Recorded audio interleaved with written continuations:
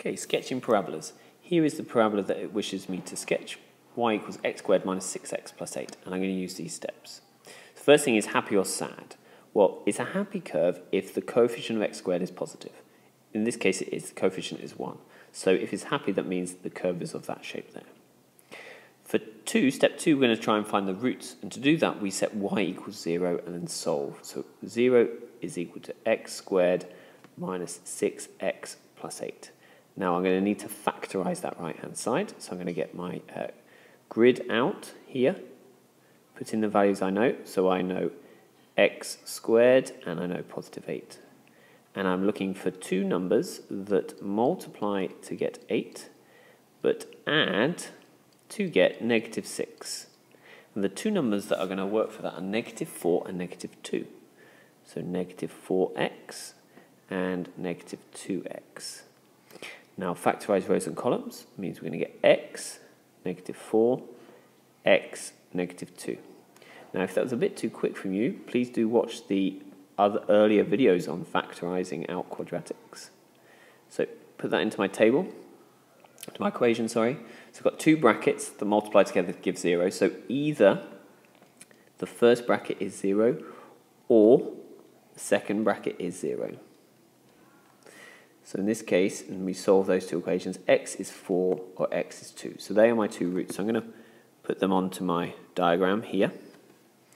Right, so now on to question 3. The x value of the turning point is midpoint of the roots. Well, halfway between 4 and 2 is 3. So the turning point x value is 3. And to find the y value of the turning point, we put x equals 3 into my original equation. So it's going to be y is equal to x squared, so 3 squared, minus 6x, so 6 times 3 plus 8. Put that into my calculator, and I get minus 1. So my turning point is going to be 3, negative 1. And again, I can put that onto my graph. 5, set x equals 0 to find the y-intercept, so where it crosses the y-axis. So we do that, x equals 0, so that's going to be x squared, so 0 squared minus 6 times 0 plus 8. And that leaves me with 8. So the y-intercept is 0, 8. Let's put that on. Lastly, I need to sketch it. Okay, so then I roughly will go through there. And if we just label the points, we've got 8 here, we've got 2, we've got 4, and my turning point is at 3, negative 1. There is my graph sketched. Right, here's our second example. Y equals minus x squared plus x plus 20. So happy or sad? Well, it's happy or sad. It's happy if the coefficient of x squared is positive. Well, this one's negative, so it's a sad curve. Then for step 2, we set y equal to 0 and find the root. So 0 is equal to negative x squared plus x plus 20. Now, I'm not a big fan of having coefficient of x squared as negative, so I'm going to times everything by negative 1. So 0 times negative 1 is 0. This becomes x squared minus x minus 20. Now I can look to factorize this. So let's get my grid out as before. So we're going to get in here x squared and minus 20. So I'm looking for two numbers that times together to get minus 20, but add to get negative x, or negative 1, sorry. So times to get negative 20, but add to get negative 1. And that is negative 5 and 4, positive 4. So now let's factorize rows and columns. We're going to get x, negative 5, x, and positive 4. So put these into my equations. I'm going to get x minus 5, x plus 4. So either the first bracket is 0 or the second bracket is 0. So we're going to get x equals 5 or x equals negative 4.